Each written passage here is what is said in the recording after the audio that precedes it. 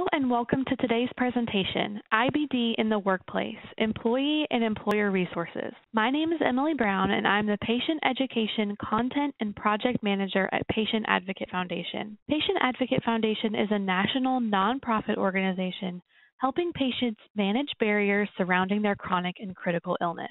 I have worked at PAF for over 7 years, and 5 of those years I worked as a case manager, helping patients one-on-one to navigate challenges to their care and well-being, including workplace issues. Patient Advocate Foundation is so pleased to be partnering with the Crohn's and Colitis Foundation for today's presentation on this important topic. Our goal for today's webinar is to help patients with inflammatory bowel disease understand their rights in the workplace. We will go over laws and strategies, including the Family and Medical Leave Act, long and short-term disability insurance, the Americans with Disabilities Act and workplace accommodations, and returning to work in COVID-19. In May 2019, the Crohn's and Colitis Foundation published the results of a study looking at the cost of inflammatory bowel disease in over 52,000 patients. The cost of care for an IBD patient were looked at and compared to the cost of health care for a patient without IBD. They looked at the costs paid by the health plan, the patient, including deductibles, copays, and coinsurance, and the combined total cost. What they found was that care costs for IBD patients are 3 times higher than those patients that did not have IBD, and IBD patients pay twice as much out of pocket than those without it. This cost has climbed over the past 5 years, partly due to increasing medication costs. As well, unfortunately, IBD patients are estimated to have 3 times more work-related lost wages than non-IBD patients. To maintain these costs for care, most patients will need to work. However, having inflammatory bowel disease and a job can be challenging at times. Some patients find they struggle to manage IBD in their job. Keep in mind there are insurance options as well as a few federal and state laws that protect people with IBD and require employers to implement accommodations to help one manage work and IBD. The first law we will touch on today is the Family and Medical Leave Act.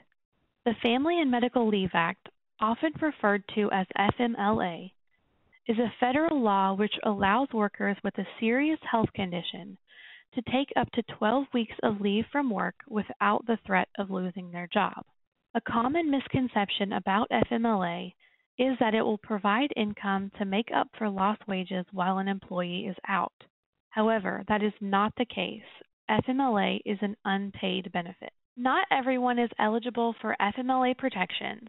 There are regulations regarding who can access this benefit based on several different factors. For an employee to meet requirements for FMLA, employees must have worked under the covered employer for at least 12 months, and those months do not have to be consecutive. The employee must have worked at least 1,250 hours to the employer during the 12-month period immediately before the leave.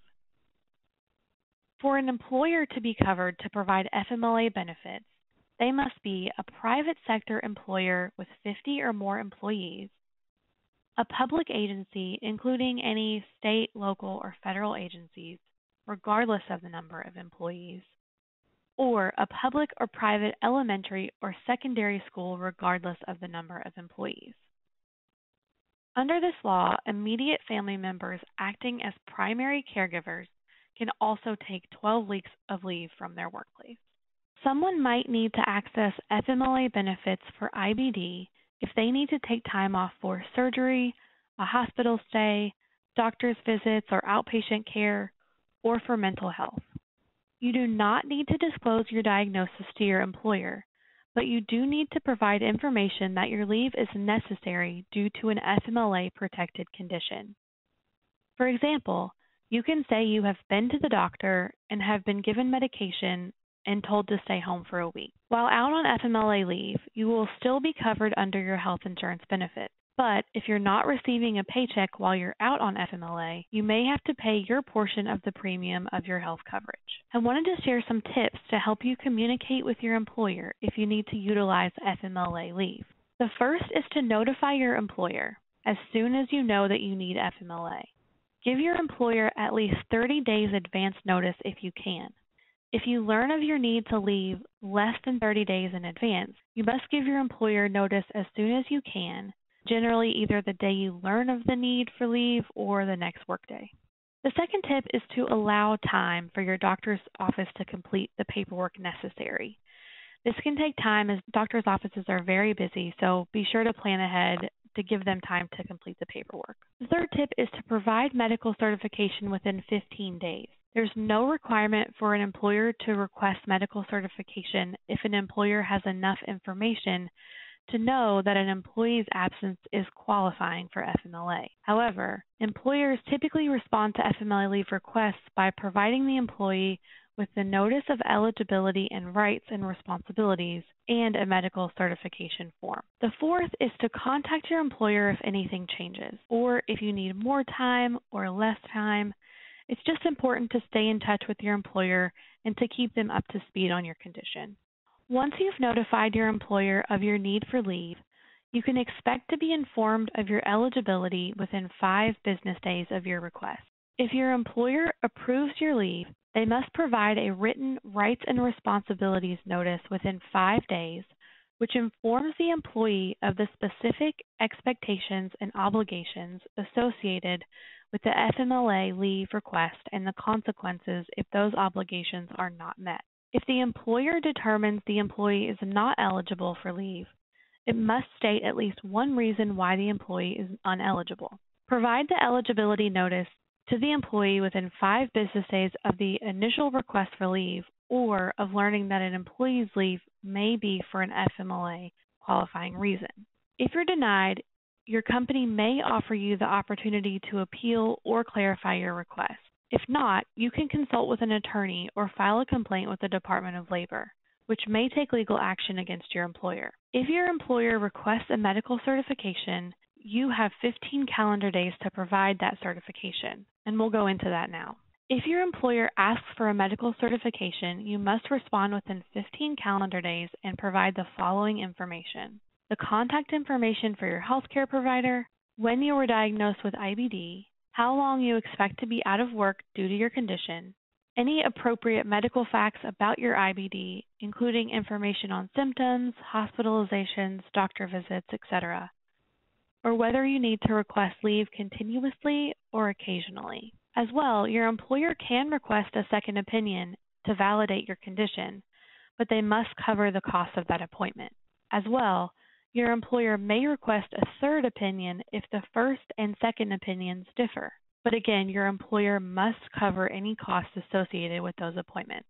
If you initially request to be off for 6 weeks and then you aren't recovering, you can request more FMLA up to 12 weeks. Your employer has the right to request another certification be provided to verify the need for additional time. When you return to work, you must be returned to the same position or one equal in pay, benefits, responsibilities, and work conditions. If your employer has multiple work sites, you're not guaranteed to return to the one you were working at prior to your leave. However, the employer must ensure that the new work site is still a reasonable distance from your home. If your leave extended past the 12 allowed weeks, your employer does not have to keep your job open. When you are able to go back to work, your employer may want a statement from your healthcare provider just certifying your ability to return to work. We quickly wanted to highlight an IBD patient who has personal experience with FMLA. This is Jen. Jen was diagnosed at age 10 with Crohn's disease, and at age 27 needed a permanent ileostomy. She was working full-time and requested FMLA for her employer to have surgery and recover. Unfortunately, she experienced complications after her surgery and ended up at home for 6 months. During this time, she utilized short and long-term disability benefits through her employer. She was open about her condition with her employer, and they worked to make a plan together so Jen could return to work on an abbreviated schedule until she was fully recovered and could return full-time. The next topic we're going to discuss is disability insurance benefits. There are 2 main types of disability benefits typically offered by your employer. The first is short-term disability, which is a type of insurance benefit that provides some compensation or income replacement for non-job related injuries or illness that render you unable to work. Long-term disability insurance is an insurance policy that provides income replacement for workers if they become unable to work due to an illness or injury, and they can continue paying bills and meeting financial goals and obligations. As I mentioned, most people do get access to disability insurance benefits through benefits package at their employer. Short-term disability runs concurrently with FMLA, but it is not protected job leave. Most people encounter short-term disability insurance, often referred to as STDI, for the first time when they're signing up for employee benefits. It's designed to offer financial support to replace lost income when you're unable to work due to your diagnosis or if you are recuperating from a surgery or an injury. Short-term disability plans have different eligibility, limitations, and payouts associated with them, and they're administered by a number of different commercial insurance companies. Generally, you're going to get approximately 60 to 70% of your gross income, and some plans allow the ability for you to purchase higher benefit amounts for a higher monthly premium. As well, some states require employers to actually carry this insurance for their employees. An employee can file a claim to collect it as well, so check with your state or your employer to see if you're eligible for those benefits. As well, some states actually do offer their own disability benefits, and if you live in a state where that's offered, that might be something you can tap into as well.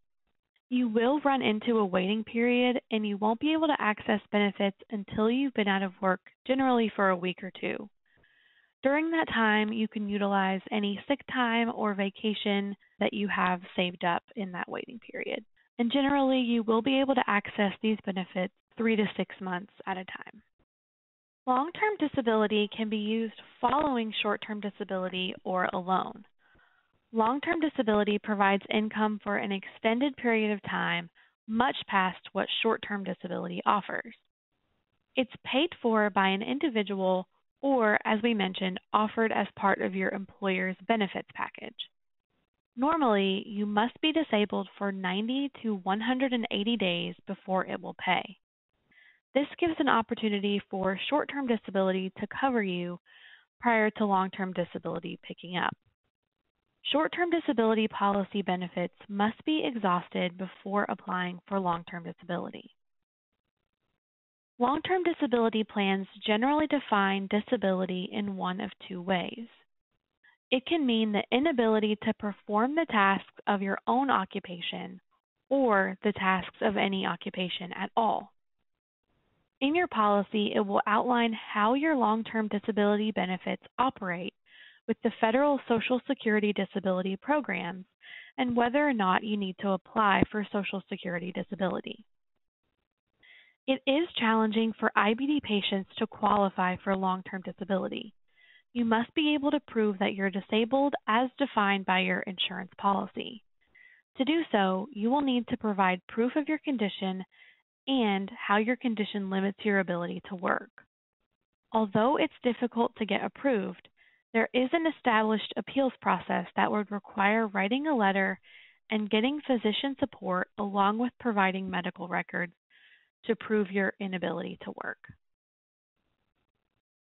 We have another story to share, and unlike Jen's story we heard before, Stephanie's employer was not as accommodating. They had very little awareness and understanding of IBD in the workplace. Stephanie has had Crohn's for 28 years and worked as a microbiologist in a lab. The work environment was challenging to someone with IBD as Stephanie did not have a restroom convenient to her, and on some days she could not get out of bed due to her debilitating disease. Due to the severity of her condition, Stephanie did go on short and then long-term disability. Her employer unfortunately pressured her to return to work before her doctor recommended, and also forced her to check in on a weekly basis about her health status. Eventually, that lab did let Stephanie go while she was out on disability. She did take a new position, but unfortunately was still having a difficult time managing her condition, and again went on short and long-term disability at this new position. She's since applied for SSI through the help of her attorney. Another federal law we will go over is the Americans with Disabilities Act. The ADA, as it's often referred to, is a civil rights law that prohibits discrimination against individuals with disabilities. IBD is a health condition which affects every patient differently, and for some patients, their IBD may be considered disabling. The ADA bans employment discrimination on the basis of workers' disability. If an individual has a disability, it is not a requirement that that disability is disclosed upfront or before employment. The employee may inform their employer that an accommodation is necessary at any point during their employment. If an employer has 15 or more employees, they must provide reasonable accommodations to those with disabilities to help them perform the essential duties of their position. ADA.gov is a wonderful resource on the Americans with Disabilities Act and reasonable accommodations. So, what is a reasonable accommodation? A reasonable accommodation is a workplace accommodation, any modification or adjustment to a job or work environment that enables a person with a disability to do his or her job. Some of these may include moving a workspace closer to the bathroom, adjusting schedules to be more flexible with healthcare appointments, or even working from home when you aren't feeling well. A reasonable request does not impose excessive difficulty on your employer and is something that can be fairly easily adopted. An unreasonable request might be very costly for the employer, might ask for big changes to the way the business operates, or is simply a preference and not a necessity due to the disability. A few tips on how to request a workplace accommodation. The first is to be sure to request your accommodation in advance. You can request it either verbally or in writing, although I would recommend putting your request in writing and having copies of what was submitted just for tracking purposes. You can speak with your Human Resources Department if you have questions about the process. The second tip is to make sure you have the appropriate documentation. Get your paperwork together, including a doctor's note or any medical evidence to support your request, and have that ready to submit. And lastly, understand that your employer may have questions. Under the ADA, your employer does have the right to ask for medical information related to your accommodation, but they cannot ask for any medical info outside of that initial accommodation request. After the accommodation is implemented, the employer and the employee should continue to communicate to ensure that the accommodation is working, and if not, to make adjustments. We have another patient story, and her name is Allie. Allie is a Crohn's disease patient and is an attorney at a nonprofit organization. When she first took her job, she was honest about her need to have infusions every 6 weeks to manage her condition. Her workplace was understanding and allowed her to come in to work later on the days that she had infusions. Thankfully, she's in remission and doesn't feel the need to share that she may need to go to the bathroom more frequently or request any additional time off. In talking about workplace accommodations, we cannot avoid talking about accommodations and requests in light of the pandemic we're facing. Let's go into some of the things to keep in mind.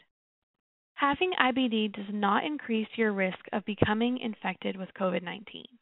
However, according to the Centers of Disease Control, or the CDC, people who take certain immunosuppressive medications might be at higher risk for experiencing a more severe disease if they do get the virus. Severe COVID-19 among patients with IBD is associated with increased age, comorbidities, or having 2 or more medical conditions, as well as corticosteroid use. In response to the pandemic, the federal government enacted the Families First Coronavirus Response Act that provides many employees with paid leave to cover COVID-19 related illness and childcare needs. This paid leave benefit applies to employees who work for employers covered under this act who meet any of the following criteria. If you're quarantined or isolated because of federal, state, or local guidelines or guidance from a healthcare provider, or if you have 1 or more COVID-19 symptoms and are awaiting diagnosis, or if you're caring for someone who meets those criteria. The paid sick leave under the Family First Coronavirus Response Act covers up to 80 hours of paid leave for COVID-19 related illness or quarantine, and up to 80 hours paid leave if you're acting as a caregiver for someone with COVID-19 related illness or quarantine. Also, the Act expands FMLA to provide 12 weeks of job protected leave if childcare or schools are closed. And there's some valuable information available about COVID-19 relief and assistance on the Crohn's and Colitis Foundation website. Let's go through some commonly asked questions regarding IBD patients, the ADA, and returning to work during this pandemic. Can a patient with IBD at risk for COVID-19 request a workplace accommodation?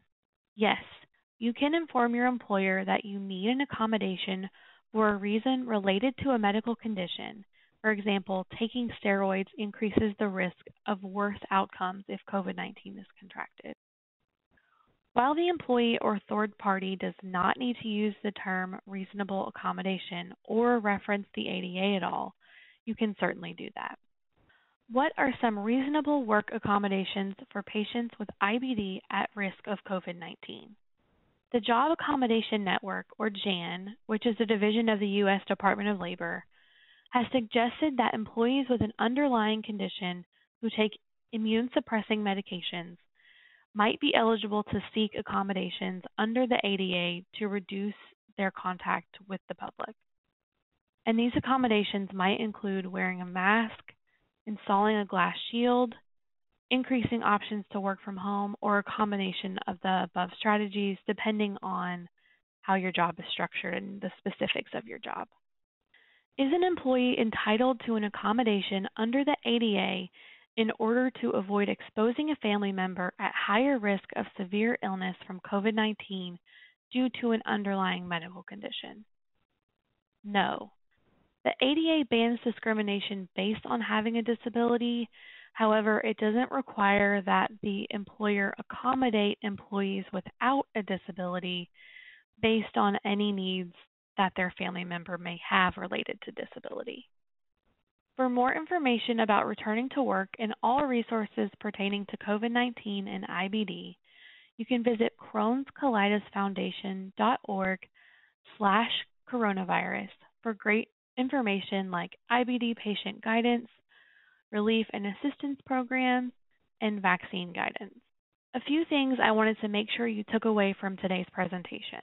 The first is FMLA is a federal law which allows workers with a serious health condition to take up to 12 weeks of leave from work without the threat of losing their job.